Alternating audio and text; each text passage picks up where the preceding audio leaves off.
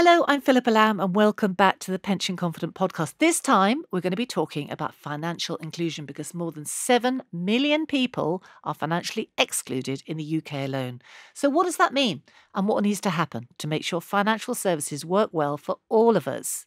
We've heard a lot of talk from politicians lately about levelling up. Now, put simply, that is all about creating opportunities for everyone wherever they live and making sure that no one falls behind. But when it comes to financial services, falling behind isn't always about where you live. Sometimes it's a system or a service that just is not set up to work well for you. Things like payments, savings, credit or insurance. Why isn't it working for you? Well, that might be down to your ethnicity, your sex, religion, gender or your age. It could even be about your relationship situation or your health status. Lots of factors can play a part and exclusion can have very serious consequences. So what can be done about it?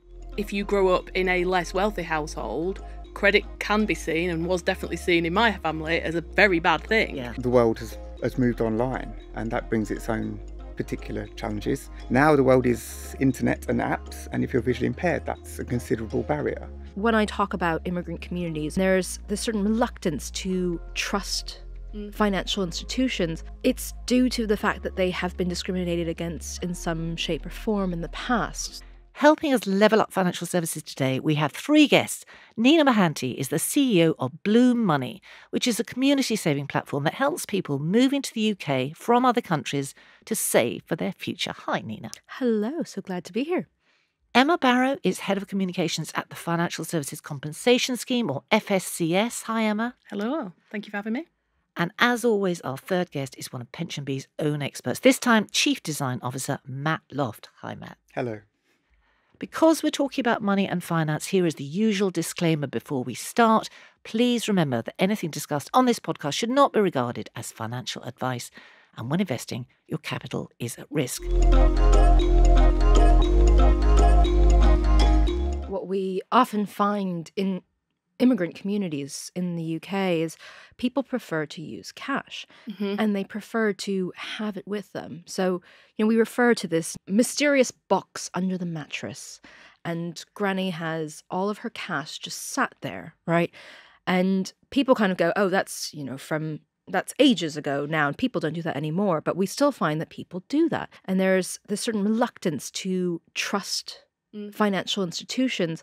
And I think when I talk about immigrant communities, oftentimes people of colour, it's due to the fact that they have been discriminated against in some shape or form in the past. So, I've spoken to people who have gone in for a loan, they've been rejected. And because of that, there's this feeling of shame and they go, right, well, I don't want to interact with the bank ever again. They just decide to live in cash-based economies that aren't part of our formal economy here. Sadly, they face similar challenges to other industries. The world has moved online and that brings its own particular challenges. It's important, I think, to recognise it actually provides huge opportunity for those people, but the way technology moves is quite interesting to think about. It used to be that you physically went to your bank branch, for instance, to deposit your cheque or conduct whatever you needed to. We moved through telephones and that became a primary way of doing things. If you've got to go to a building, that's a mobility issue. If you physically find it hard to get there, if you're doing something over the phone and you're hard of hearing, that's a problem.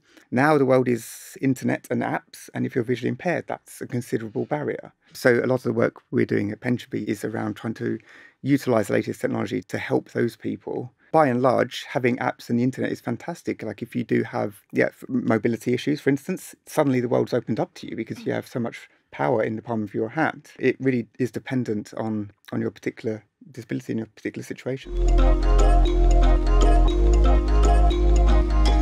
I've got an aunt and she's 90 now, and sadly she lost her 2 siblings last year, so she's now left to look after everything. She's never had children, and as you say about moving online, she's never had the internet, never had a mobile phone, not at all, and all her branches have shut. But then she's stuck in this interesting kind of quandary where she would happily transact over the phone, but how do you find the phone number?